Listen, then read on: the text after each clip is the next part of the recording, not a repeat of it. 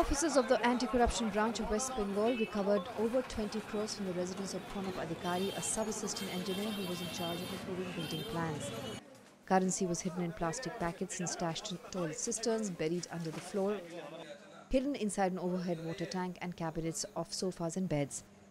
This money was found in a nondescript house, 140 Nakshpara Lane in Howrah neighborhood. Adhikari earned a mere 45,000 rupees per month but is suspected to be the custodian of the graft money, which was to be distributed to the other members of the racket.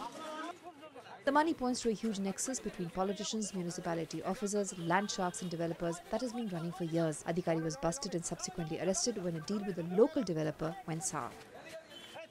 Powered by NNIS.